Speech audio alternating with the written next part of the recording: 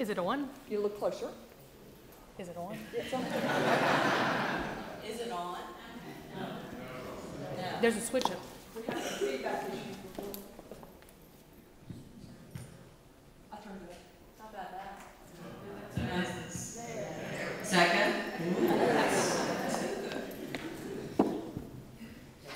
Well, I have a very hard job here today, introducing a man who needs no introduction.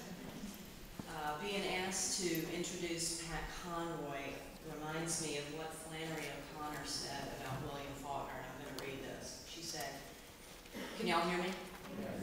Nobody wants to be caught on the tracks when the Dixie Special comes through. And I don't mean to compare myself to Flannery O'Connor, but Pat Conroy is definitely a Dixie Special. And it seems that the best thing I could do is just to get off the tracks as quickly as possible. Especially because we all know about his books. We've loved them, we've read them over and over again. The Great Santini, The Lords of Discipline, The Prince of Tides, and these books have become part of the collective consciousness of our culture. So the best thing I can do is to share a bit of the experience that I had with Pat Conroy when I spoke with him on the phone recently.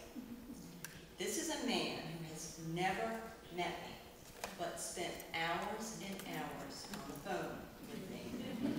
He told me story after story after story, as if I were his very best friend. He gave me handful after handful after handful of himself. And finally, I realized this is the same outpouring of words and stories and himself that he puts into his books. What he is as a writer, he is also as a man. This is a man who has a heart every bit as big as his books. So this brings me to a story I must tell on myself. And it involves the collaboration that I had with Mobile's very own Eugene Walter. One day, when we were interviewing for what would later become our book, he started talking about Pat Conroy. And I said, wait a minute, Eugene, how in the world did you ever meet Pat Conroy? And Eugene said, oh, he just called me up one day, said he wanted to come meet me, so he did. Came from up there in Atlanta, down here to Mobile to meet little old me. He did that several times, you know. And I'm thinking, yeah, right, Eugene. In my defense, we all knew that Eugene was very prone to embroider, embellish, and keep in very close contact with his good friend, Dr. Jim Beam.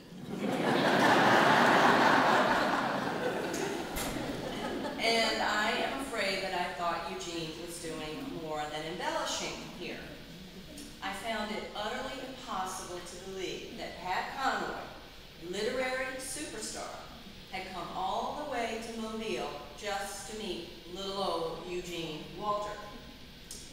Well, in my phone call with Pat Conroy the other day, I learned that Pat Conroy had indeed done just that.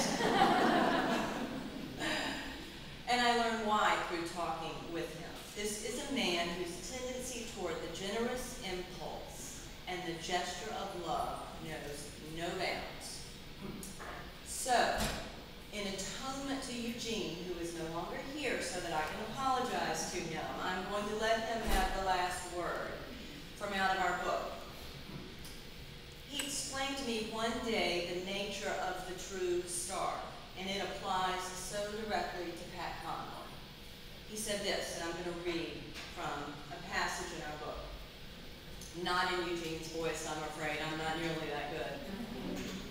A real star has a generosity of spirit, which includes putting the shy at ease and noticing the invisible.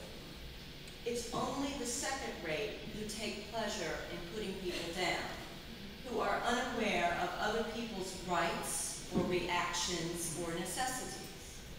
The real star is never mean, snotty, or vicious, but not too sweet either.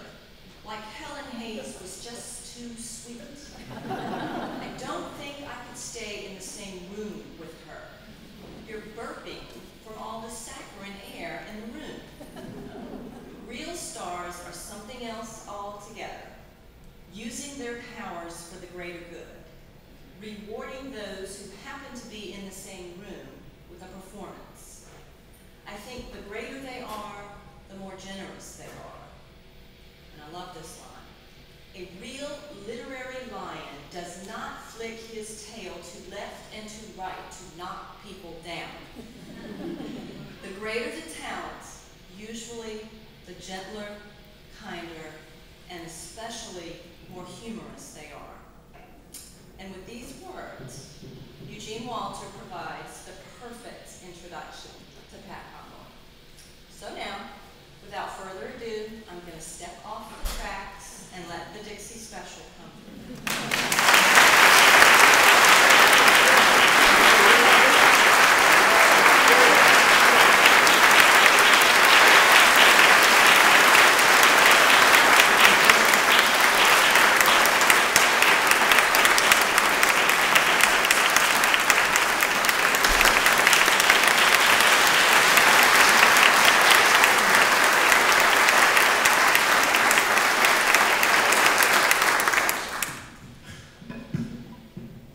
Catherine, I was expecting a much nicer introduction. Now ladies and gentlemen, I am here at Fairhope. I love this bookstore you have in this town. I love this town. I love Mobile. And when I first came to Mobile to visit Dr. Jeff and Sue Beard, when I ran my only long-distance race of my life, I ran the Azalea Trail Run. Does that sound right? And I was in my 30s then. I remember toward the end of the race, I never run that far in my life. I was dying. But I paced myself because a 70-year-old man started out with me. So I figured, and I ran with him, we talked, until I could no longer talk.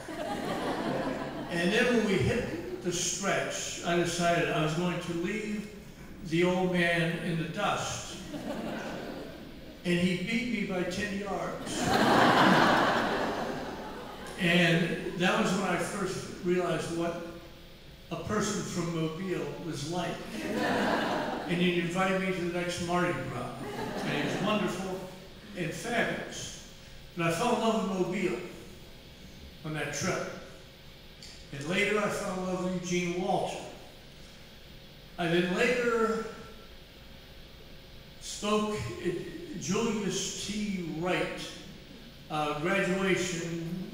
I hear the school is now merged with some other school, but I'll never forget that day of these golden women with roses coming down a flight of stairs in high heels and not looking down.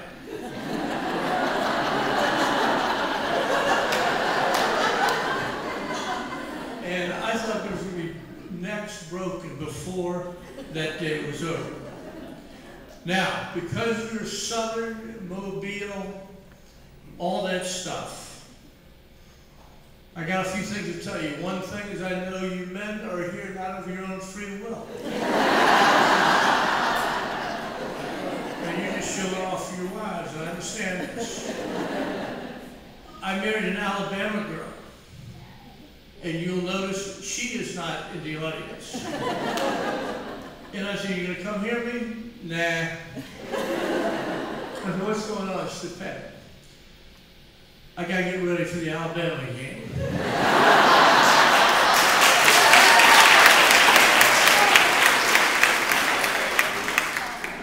I would have never married Sandra had I known about this Alabama fixation. The first, we're probably